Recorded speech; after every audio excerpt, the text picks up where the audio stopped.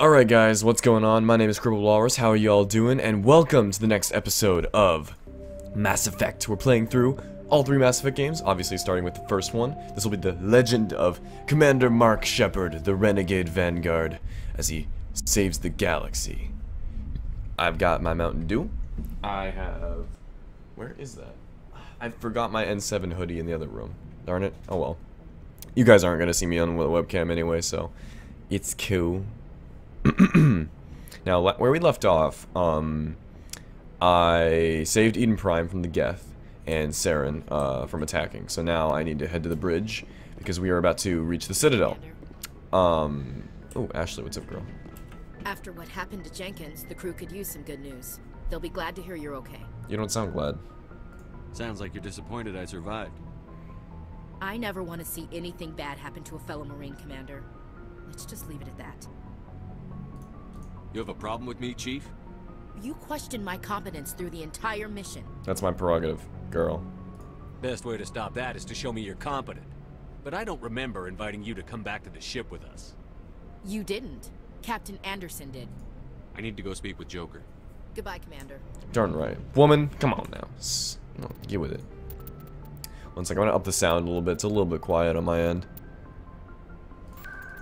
It's like 40, I think. 40 is probably good. Apply. Hope it's alright on your guys' end. If there's any audio problems, if you're watching this on YouTube, feel free to leave a comment letting me know what the audio issue is, so that way I can properly fix it in the next video. If you're in the stream right now, feel free to tell me directly, so that way I know to, you know, change it and stuff. Dr. Chalk was, what up, girl? Yes, Commander?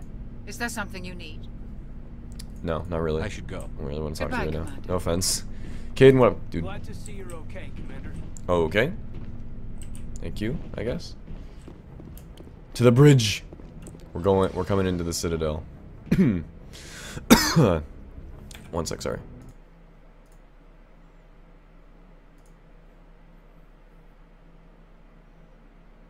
Okay. My bad. Boom. Let's go. Come on. Presley? What? Wait, examine a terminal. Come on. Yes. Yes. Alright. Joker, bring us in. Good timing, Commander. I was just about to bring us into the Citadel. Yeah. See that taxpayer money at work. Mm-hmm. Taxpayer money. Because I'm curious. I wonder how taxes works in the Mass Effect universe. Like, is it the Citadel as a whole is its own separate government, and then they tax each individual citizen, or is it like each? Oh, yeah. Look at that Citadel, though. The size of that ship. The Ascension, flagship of the Citadel fleet. Well, size isn't everything. Yeah. Why So so touchy, Joker? I'm just saying you need firepower too. darn right. Reapers got both. Look at that monster. Its main I mean, gun could who are rip the through the Reapers? barriers in any ship in the I don't Alliance know fleet. yet, or do I? Thing is on our side then. Citadel Control, this is SSV Normandy, requesting permission to land. Stand by for clearance, Normandy. Stand by for clearance, Normandy. Clearance granted. You may begin your approach. Transferring you to an Alliance operator. All right. Roger, Alliance Tower, Normandy out. Normandy, this is Alliance Tower. Please proceed to Dock 422.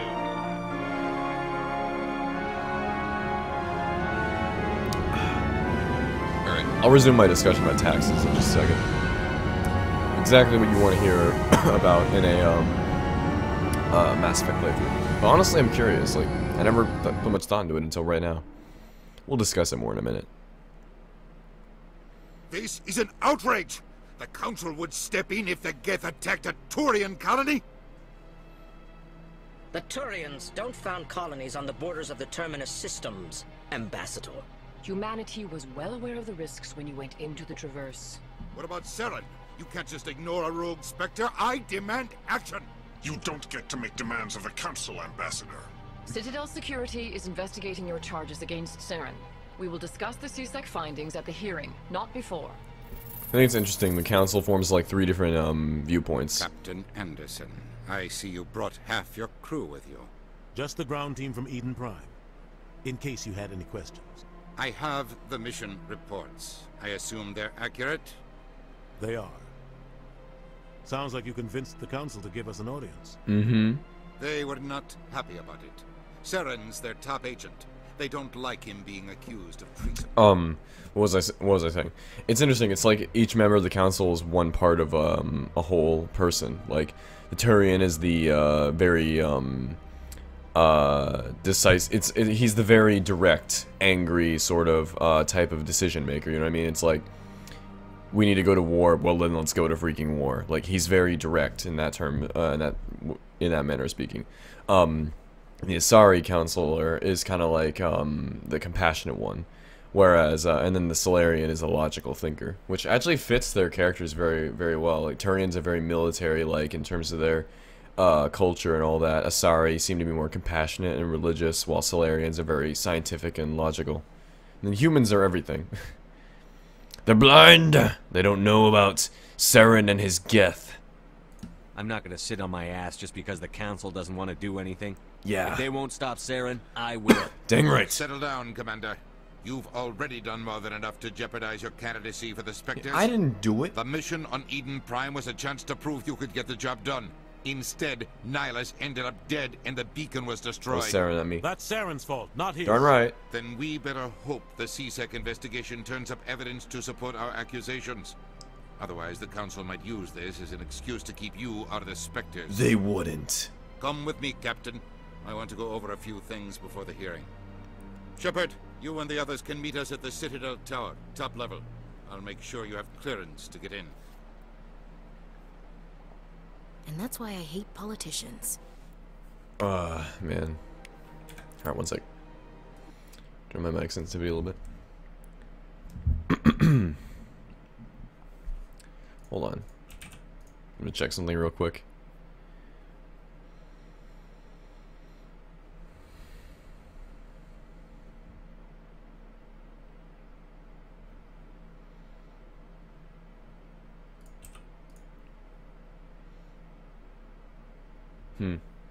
Okay. Sorry about that. I was just looking at something. Okay. But now, about that tax discussion, like, I honestly want to know how it works. Is it like the Citadel individually taxes their own citizens? Or is it that every government or race that's a part of the Citadel government, meaning like the Asari, Turians, Solarians, each tax all of every Solarian and every Turian citizen in the entire galaxy, and then they provide to the Citadel a fraction of the taxes they take in from their own races, like every Turian, like the head Turian government of Palaven taxes all of its citizens, and then because they're a Citadel race, they give a portion of those taxes to the Citadel in contribution. I wonder if it goes like that. That would make more sense, particularly because there are more Turians obviously throughout the galaxy than there are on the Citadel, and so naturally they'd get more tax money that way. But I don't know. I'm actually curious how that works. Mass Effect is so complex and so detailed. I honestly wouldn't be surprised if they actually had a working taxing system in this game that they explained on. Hello there, human. Hello there. Sincere apology, but I am here on business and cannot be distracted right now. What's wrong? Wait, no, I gotta be like an Elcor. Curiously, what is wrong? You seem distressed. Is there something I can do to help? Alarmed response. You overheard that, did you? This is all going so wrong, and it is the Asari consort's fault. She's the one who started all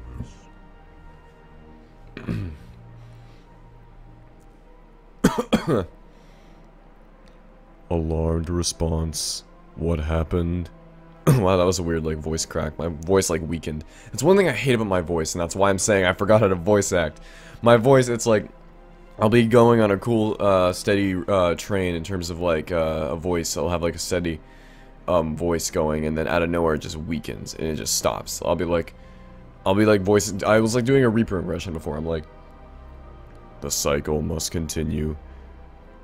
there is only the cycle. Like, right there, my voice weakens and stuff, you know what I mean? It's crazy. Anyway. What was I saying? I completely forgot. Alarmed. What happened? What did this Asari do to get you so upset? I cannot speak more about this problem. Too sensitive. Suffice it to say, she has compromised my authority as a diplomat. Like right there, voice crack. Where is she? Where can I find this Asari consort? She is across the bridge from here. Her offices are easy enough to spot. Good day, human. Give me your money! Come on! I'm just kidding. Please greeting. Human, it is always good to see your kind. Aw. I am Ambassador. That's very kind of you, Alcor. Genuine query.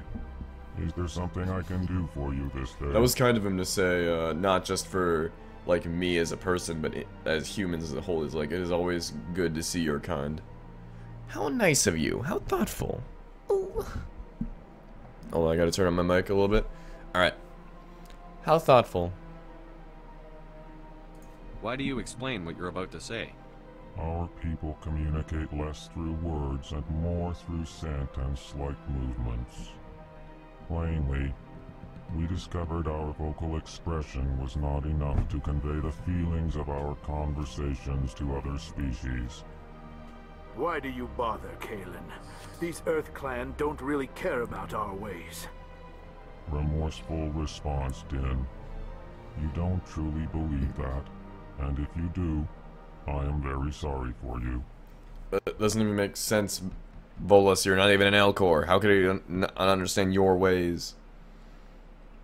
What do you do here? Modestly, I work to bring the problems and the requests of the Elcor groups to the attention of the Council. Ha! They only give us these positions to keep us quiet. The Council doesn't care about our races. Chastising rebuke. Your tone is inappropriate, Din. This human is not to blame for your malcontent or your misconceived suspicions. Okay. Elcor, tell me about yourself. Tell me more about your species. And your species. Genuine enthusiasm. Genuine enthusiasm. The history of my people. As opposed to ingenuine enthusiasm. To share our culture with others. With others. History. Tell me about the history and origins of the Elcor. The Elcor were just beginning to explore Council space when the Asari first made contact with us. With their help, we discovered the relay closest to our system, and from there the Citadel. Proudly, within one lifetime we established a regular route to the Citadel, and quickly became one of the more active species living on this great station. I'd like to know more about the culture of the Elcor. That's actually pretty interesting. Frankly, we Elcor prefer the safety and familiarity of our own colonies to the confines of space travel. Our society is built on small, tight-knit groups. Though we are always welcoming to outsiders, our government tends to be very stable. Our people are not very comfortable with sudden changes. Goodbye, Ambassador. Sincere farewell. Din, talk to me, bruh. Earth Clan, you are in the wrong place, I think. Your ambassador is next door in the large office. Chastising remark. Don't be so rude, Din. At least introduce yourself. I don't know. I find it so funny the way they talk, the Elcor. Like, their voices are super deep, but at the same time, it's like, just the tone of voice they have and the way that they talk is so funny, I find. He's like, chastising remark. Don't be so rude, Din. At least introduce yourself. Just find that so funny. Volus. I'd like to know more about the Volus. I'm sure our history and culture would bore you, Earth Clan. Actually, I would like to know more about your history. My people came to the Citadel shortly after the Asari and Solarians had discovered it. We were instrumental in establishing a standardized galactic economy. However, despite our long association with the Citadel and our many contributions to galactic society, we still do not hold a seat on the Council. Tell me about Volus culture. We are tribal by nature, but our ways are not violent. We barter and trade our lands and tribe members in order to increase status. Huh. Larger tribes often engulf smaller ones and eventually split again. Our society is very malleable, and our government is always shifting and changing. Since we're not physically adept, we trade our services for protection. What is this place? You are in the embassy for the Volus and the Elcor. Your ambassador is next door, in his own office. In this shared space, I aid my fellow Volus when I'm not being interrupted. What is it you do here? I look out for the best interests of the Volus people. No easy task considering how often we are overlooked by the Council. Chastising rebuke, Din. The Council favors your species greatly. You are naive. The Earth Clan will be invited to the Council long before our species will. Well, yeah, probably. Why aren't the Volus or Elcor part of the Council? All species must prove themselves before they join the Council. All but the Earth Clans, it would seem. Nah, brah. We work hard. Dismissive.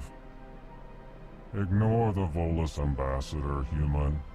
He is incorrect in his assessment. Well, yeah. I kind of figured that. How long have we been waiting? How long do you think we'll continue to wait? Bah, this talk is wasted on the humans. You seem to have a bit of a chip on your shoulder, Din. You humans are new to the Citadel, and yet the Council has granted you great favor. Chastising rebuke, Din. Your species has always been granted many concessions. Volus territory has expanded tenfold since coming to the Citadel. Details. We still have no real say in the decisions that affect Citadel space. Well, neither do we. Like, what are you complaining about? Goodbye, Ambassador. Humans don't have any say in galactic matters because they're not on the Council. That's just the way it is. Not being on the Council, you don't get a say in galactic matters. He's actually in a better... The Volus are in a better position than humans right now.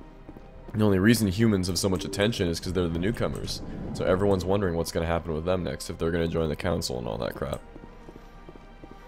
Yo, what's Solarian? By the way, I'm going to take my time and explore. Just a little heads up, guys. I've played this game several times before, but I never took the time to actually like genuinely explore the area and do like a playthrough of the fullest extent. So I'm going to do that. All the Elcor are so friendly. Like, what the heck? I can't believe I landed a job here. This place is fantastic. So wait, is there something up here? Oh, hello, Executor Palin. Commander Shepard, I didn't expect to see you here. Did Ambassador Udina send you? Who are you? Have we met before? No, but I know you well enough. I'm Executor Palin, head of CSEC. It's my job to know when someone like you arrives on the Citadel. Was there something you needed, Commander?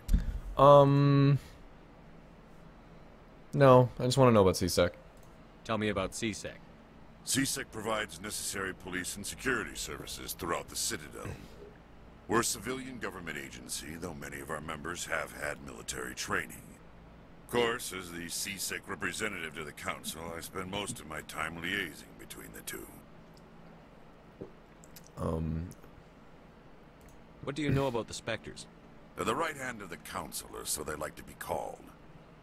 More like the underhanded side of the Council. What do you have against the Spectres?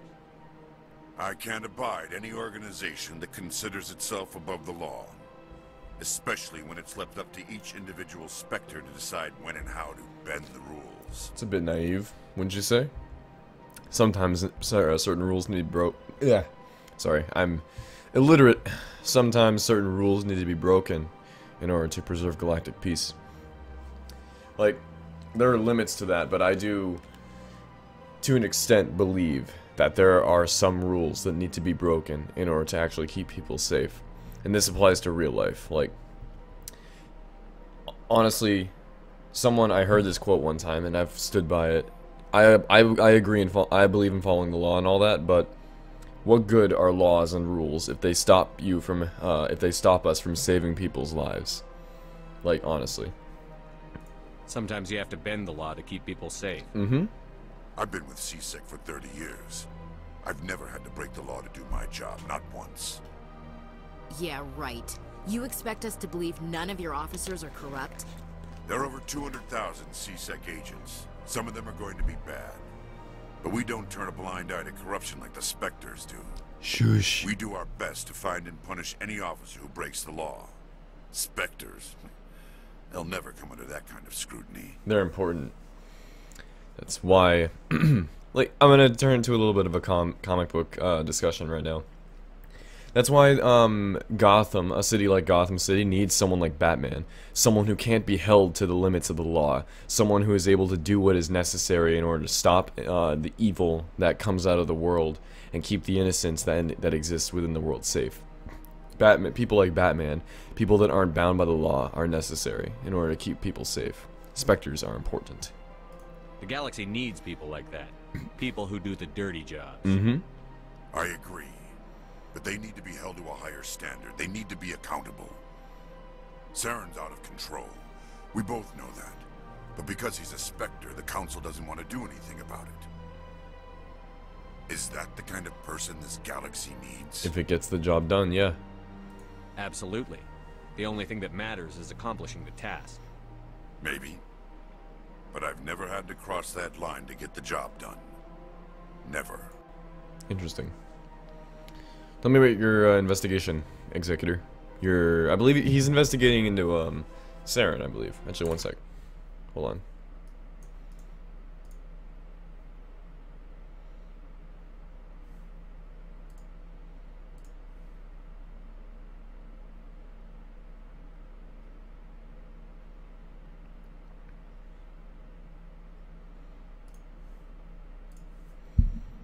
Alright, one sec. I'm gonna turn up my gain a little bit. My microphone. Well, yeah. Sorry. I'm just adjusting the sound settings real quick. Probably gonna edit this out of the video when I upload it. Just give me one sec, guys.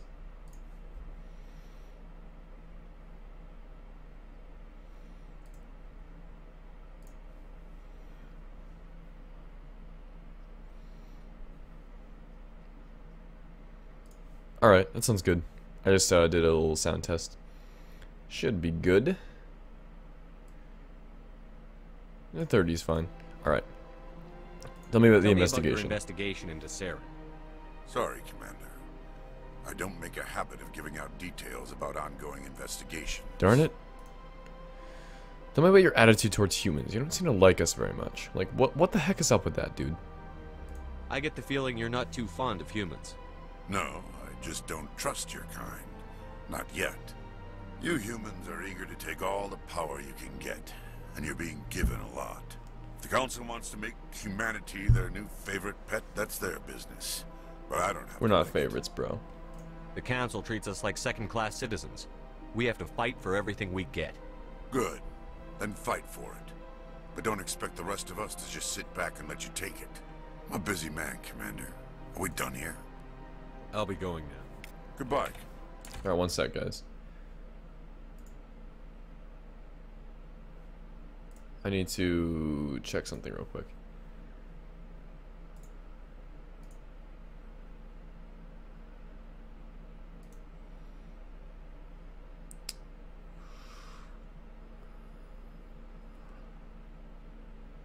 Sorry, I'm just checking something real quick. Okay.